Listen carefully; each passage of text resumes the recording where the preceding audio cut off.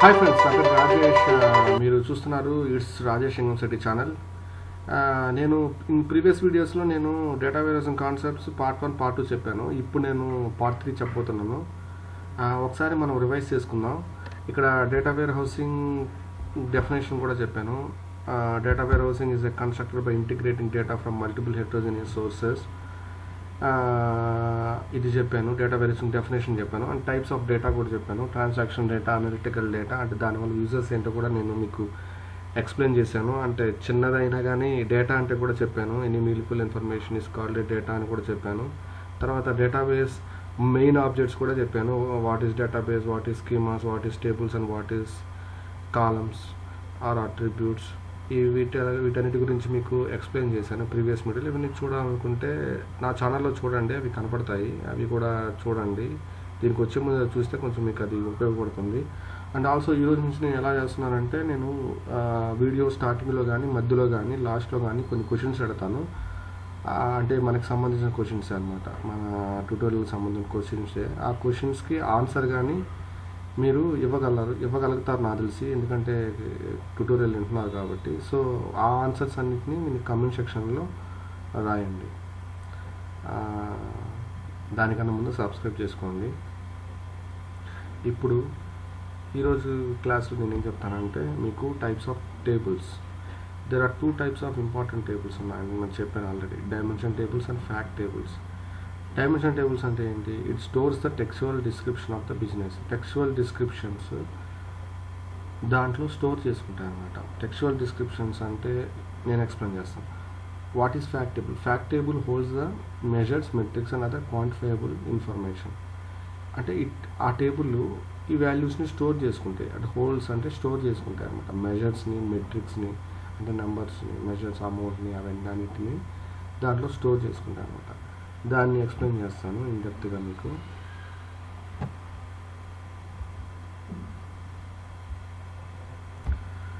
ఇది dimension table అండి. ఇందాక చెప్పినట్టుగానే dimension table stores the textual description of the business. ఇక్కడ ఈ టేబుల్ ఉంది కదా, ఇది డైమెన్షన్ టేబుల్. దీన్ని ప్రోడక్ట్ టేబుల్ అంటారు అనమాట. ఈ ప్రోడక్ట్ టేబుల్లో మనకి ప్రోడక్ట్ ఐడి ఉంది, ప్రోడక్ట్ నేమ్ ఉంది, ప్రోడక్ట్ టైప్ ఉంది, ప్రోడక్ట్ రీజియన్ ఉంది. ఈ అన్నిట్లో ఏంటండి, అన్నిట్లో మీకు టెక్స్చువల్ ఇన్ఫర్మేషనే ఉంది. టీవీ ఉంది, ఏ ఉంది, నార్త్ ఉంది కదా. కానీ ఫస్ట్ దాంట్లో 1 2 3 4 అని ఉంది. అది ఐడి అంటే కీ అండి. అది కీ. ఎందుకు కీ అంటే డైమెన్షన్ టేబుల్ని ఫారెన్ కీని కనెక్ట్ చేయాలన్నమాట. ఇప్పుడు ఇక్కడ డైమెన్షన్ టేబుల్లో ఈ ప్రోడక్ట్ ఐడిని ఏమంటారంటే ఫారెన్ కీ అంటారు. అదే ఫ్యాక్ట్ టేబుల్లో కూడా సేమ్ అదే ఉంటుంది. అంటే సేమ్ ఇదే వాల్యూస్తో ఒక కాలం ఉంటుంది. లైక్ ప్రోడక్ట్ ఐడి అన్న ఉండొచ్చు, తర్వాత వేరే నేమ్తో ఉన్నాను ఉండొచ్చు. కాకపోతే ఈ రెండు జాయిన్ అవ్వాలి. మీరు ఆర్కిల్ ఎస్క్యూఎల్ చేసే వాళ్ళైతే మీకు నీట్గా అర్థమైపోతుంది foreign key and primary key relationship అంటే. అందుకని ఇదొకటే టెక్స్చువల్ ఇన్ఫర్మేషన్. ఎందుకంటే for joining between the dimension table and fact table we need common IDs from both tables అన్నమాట. అందుకని ఇది యూజ్ చేస్తాను. ప్రోడక్ట్ ఐడి అంటే ఏంటి? ప్రతి ఒక్క ప్రోడక్ట్ నేమ్కి యూనిక్గా ఒక ఐడి కావాలి.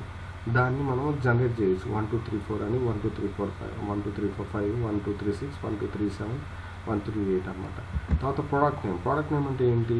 ఇది కూడా టెక్స్చువల్ ఇన్ఫర్మేషన్. చూసారా? అది ప్రోడక్ట్ డీటెయిల్స్ అన్నమాట. అసలు ఆ ప్రోడక్ట్ ఏం ప్రోడక్ట్, అది టీవీయా, ఫ్రిడ్జా, వాషింగ్ మిషనా, ఓవెనా, గ్రైండరా. అదే ప్రోడక్ట్ టైప్ ABCD అని ఇచ్చాను. కానీ ప్రోడక్ట్ టైప్ ఇంకా చాలా ఉంటుంది అనమాట. ఏ అంటే ఏంటి, బి అంటే ఏంటి, సి.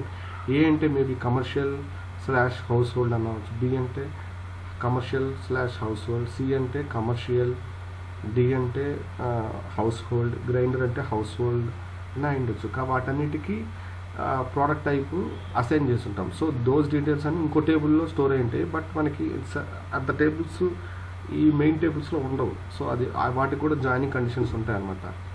సో అందుకని ఓన్లీ ABCD అని ఇచ్చాను. తర్వాత ప్రోడక్ట్ రీజియన్ అంటే నార్త్, సౌత్, ఈస్ట్, వెస్ట్ అని ఉంది కదా. నార్త్ ఏరియాలో టీవీని నేను అమ్మకాలు పెట్టాను అనమాట. సౌత్ ఏరియాలో ఫ్రిడ్జ్ని అమ్మకాలు పెట్టాను. ఈస్ట్లో నేను అమ్మకాలు పెట్టాను. సో అందుకని ప్రోడక్ట్ రీజియన్ అనే ఉంటుంది అనమాట. సో ఇవన్నీ టెక్స్ట్ రీజియన్సే కదండి, టెక్స్చువల్ డిస్క్రిప్షన్సే కదండి. ప్రోడక్ట్ నేమ్ అంటే, ప్రోడక్ట్ టైప్ అంటే, ప్రోడక్ట్ రీజియన్ అంటే డిస్క్రిప్షన్. కానీ ప్రోడక్ట్ ఐడి ఒకటే, నెంబర్స్ ఉన్నాయి. ఎందుకంటే for joining to fact table అనమాట. ఇది డైమెన్షన్ టేబుల్ అంటే. ఇప్పుడు coming to the fact table. Fact table holds measures, metrics and other quantifiable information. ఇది దీంట్లో స్టోర్ చేసే ఇంపార్టెంట్ అంటే మెజర్స్ మెట్రిక్సే ఉంటాయి. క్వాంటిఫైబుల్ అంటే ఇంపార్టెంట్ సిగ్నిఫికెన్స్ ఇన్ఫర్మేషన్ అంటే ఇంపార్టెంట్ ఇన్ఫర్మేషన్ అండి.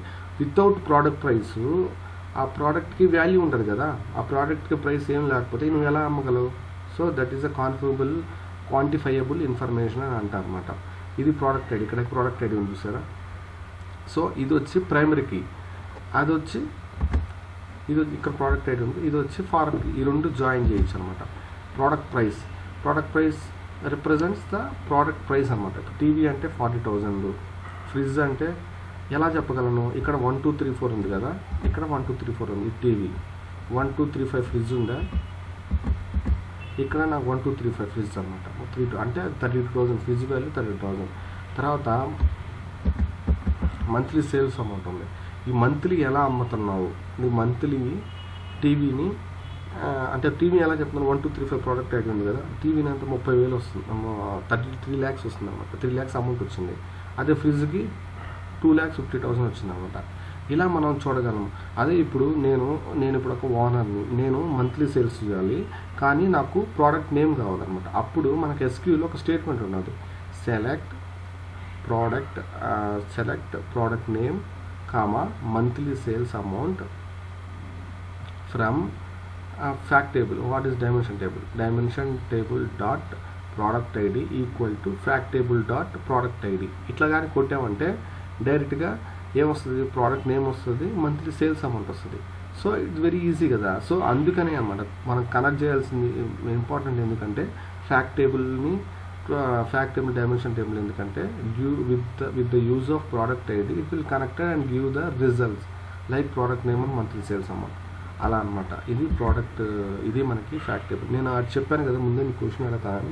ఈరోజు క్వశ్చన్ ఏంటంటే what are the below columns represent facts and dimensions. ఇక్కడ కొన్ని కాలమ్స్ ఉన్నాయి. సేల్స్ జోన్ అని, ప్రోడక్ట్ సబ్ కేటగిరీ అని, ప్రోడక్ట్ కేటగిరీ అని, కస్టమర్ నేమ్ అని, quantify sold, order date, unit price.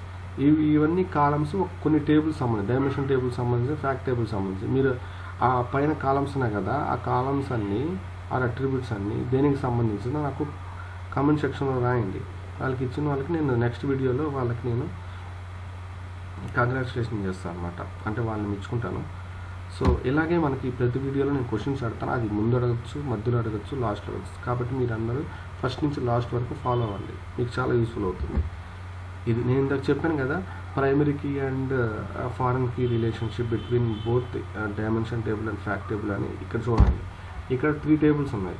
ఒక dimension date table, dimension store table, dimension product table and fact table ఉంది. Dimension table is join with date ID, dimension store table is join with store ID, dimension product store join with product ID. So వీటన్నిటిని join అయ్యారు కాబట్టి ఇప్పుడు select star from en_code dot unit sold from table name dot table name అని ఇచ్చేసామంటే value వచ్చేస్తుంది. So ఇలా join చేస్తాం. దీన్ని ఏమంటారంటే స్టార్ స్కీమా అంటారు. నేను స్కీమా అనేది టైప్స్ ఆఫ్ స్కీమాస్ అనేది నేను తర్వాత వీడియోలో చేస్తాను. ప్రస్తుతం మనకి ఇది నేర్చుకోండి, fact and dimension tables. Thanks అని నాకు అర్థమవుతుంది అనుకుంటున్నాను. Please subscribe and share, comment and like. మీరు షేర్ చేసి మీరు సబ్స్క్రైబ్ చేస్తేనే నేను తర్వాత వీడియోస్ కూడా చేయగలను. నేను ఇంకా చాలా టైప్స్ ఆఫ్ వీడియోస్ చేయాలనుకుంటున్నాను. ఇదంతా ఫ్రీ కాబట్టి మీకు యూస్ఫుల్ అని అనుకుంటున్నాను. Thank you very much. Sign of.